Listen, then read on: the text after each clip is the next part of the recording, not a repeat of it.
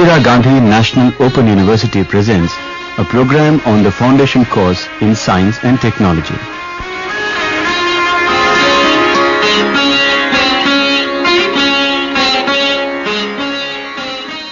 Course code FST1, Block 4, Unit 16.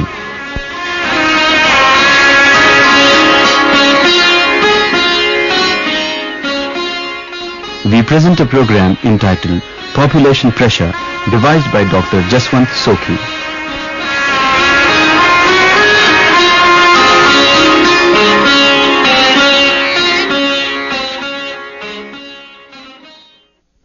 Do you know that India is the second most populous country in the world, only next to China? At the time of independence, we were just 340 million people, whereas in 1988, our population crossed a mark of 800 million. That is, we have added one more India since independence, and we are still adding one Australia to our population every year. This rapid increase in population is a cause of great concern in our country because it is an extremely difficult task to provide for the needs of such a large number of people. It is not only food that people need, they also require safe drinking water, a balanced diet, health care services, housing facility, clothing, education and employment. Now the question arises, where to accommodate this ever-increasing number of people? The size of available land cannot increase, nor will there be more rain from the sky or more natural resources like coal, petroleum, ores and metals. All these resources remain limited, and the pressure on them increases with the increasing number of people. Imagine a house where 4 people live in a room. Now what would it be like if 4 more people were made to stay in the same room? Wouldn't the situation become unbearable? Initially, whatever resources were shared between 4 people are now to be divided amongst 8 persons. The same can be said about our world too. But what are the causes that led to such a situation? Where did we go wrong? We talked to Professor P.N. Srivastav, Member, Planning Commission, and Professor J.P. Gupta, Director, National Institute of Health and Family Welfare, to seek their views on this issue. Professor Srivastav says, the increase of population in this country, basically the poverty and illiteracy. And unfortunately we have that even after 40 years of our independence, we have about 2/3 of the population is illiterate. When people are poor, they do not have the confidence whether the children being born are going to survive or not, then there is a tendency to have more children. Another one is that in poverty-ridden society and families, the parents look to the sons also for the age-old pension, that there are more sons, they will be able to take care of their old age. They do not have that much of confidence in daughters because the daughters get married, they go to other houses, and hence they look towards their sons to take care of them. Apart from poverty and illiteracy, our victory over many killer diseases like plague, smallpox, etc., and the advent of miracle drugs like antibiotics have led to a fall in the death rate and an increase in life expectancy. Professor Gupta explains. The main reason for this population growth has been a very steep fall in death rate, which has decreased from a figure of 27.4 in 1951 to about 11.7 in 1981, whereas the birth rate on the other hand has not declined so steeply, and it has come down only from a figure of 39.9 in 1951 to about 32.7 at present by 1985. The decline in the death rate has been more steep as compared to the decline in the birth rate, and this is what has led to an alarming rate of increase of the population. Besides all this, some of our social and cultural attitudes have also contributed to this increase in population. There are too early marriages, that there are too close and too many children produced by each mother, and that these pregnancies continue to occur till quite later period of the life, that is the reproductive life of the females. The reasons for the tremendous increase in population are economic backwardness, illiteracy, socio-cultural attitudes, and the increasing difference between death and birth rate. We asked Professor Srivastav to share his views on the growth of population in a wider context. Population problem has been faced all over the world. When we look into the history, you will find that in AD 1 we had the population of 250 million in the world, and the first doubling of population took place in 1650 years. The next doubling took place in 200 years, then in 80 years, and the next doubling was in 45 years. And now the doubling will take place in 30 to 35 years. Now that makes a very big problem, especially in the developing countries. The population problem is not only confined to developing countries like India, but it is a worldwide phenomenon. Professor Srivastav tells us. In developed countries, the problem is different. There, the death rate is very much low, infant mortality is very much low. When the children are born, they are going to survive, and hence they are looking more for a raise in their standard of living. And once you are looking towards the rise in the standard of living, then positively we like to have lesser children. Some of the countries like West Germany and Japan, there the growth rate is minus, and they are getting worried what is going to happen to the nation if the growth rate continues to be minus.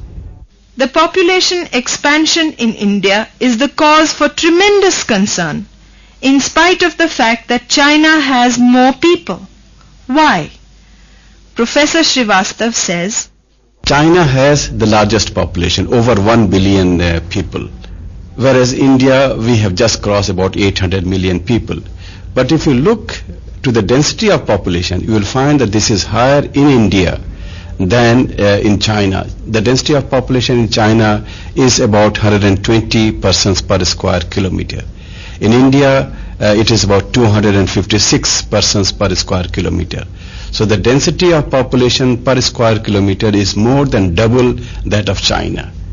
And today, India is adding more per year than China, and hence our population is becoming more and more acute. The large density of population consumes large amounts of natural resources. These resources are not replaced as fast as they are consumed. The overusage of resources and their not so quick recovery results in several environmental problems.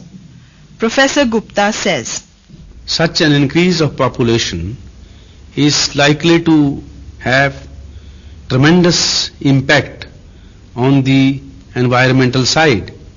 For instance, the land-man ratio is bound to decrease, that there would be a greater degree of depletion of several kind of resources. And Professor Srivastav believes increase in population does take us to environmental degradation, but environmental degradation is taking place more because of different concerns.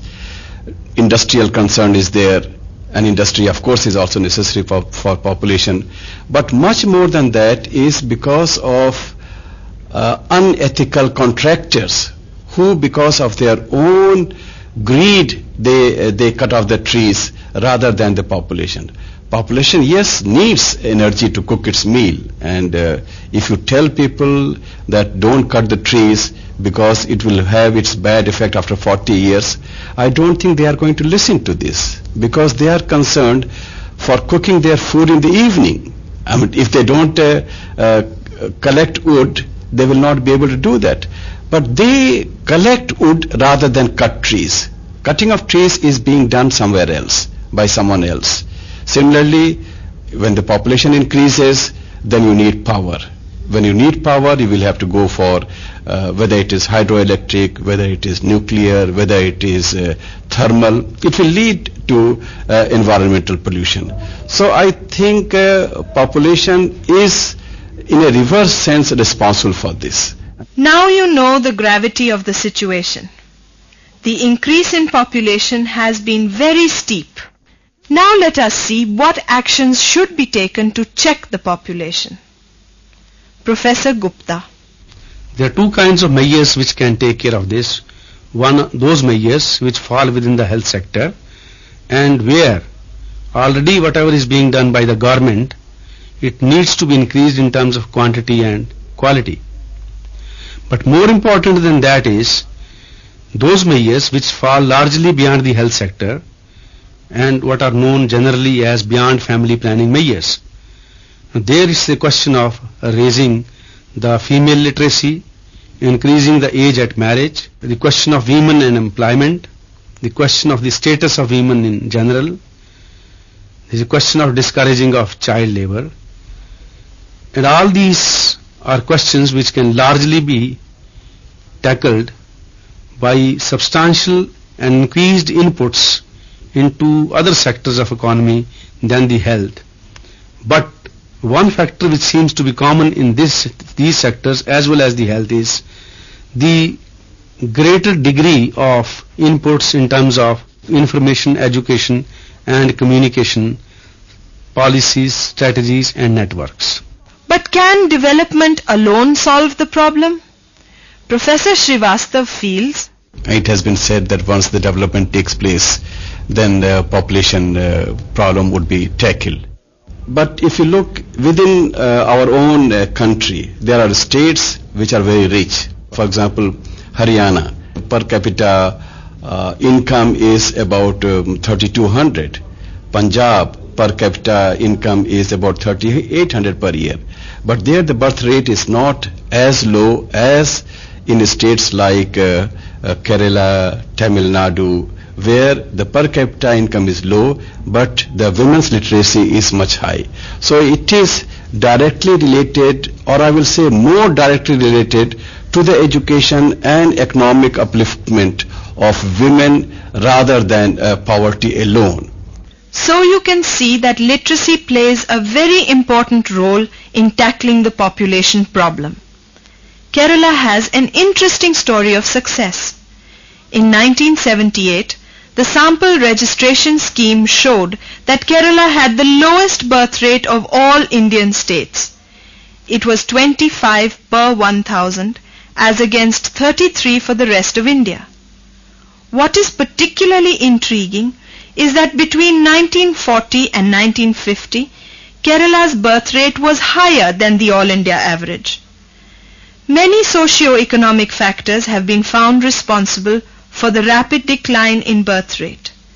These are the rising age of marriage of women, the increased use of contraceptives, a high family literacy rate, a rapid decline in infant mortality, and an equal distribution of income and social services.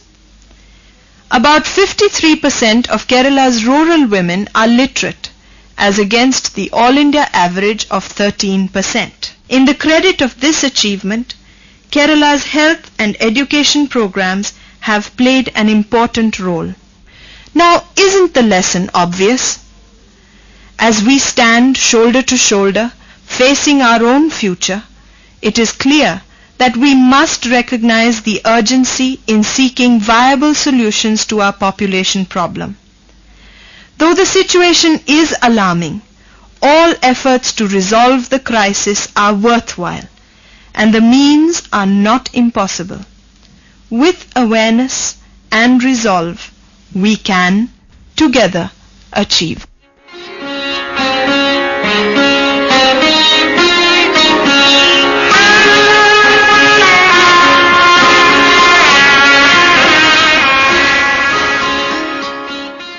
You've been listening to the program Population Pressure, devised by Dr. Jaswant Sokhi, who was also the content coordinator. The narrator, Maya Pinto. It was produced by Om Prakash Teval and assisted by Vinod Gupta.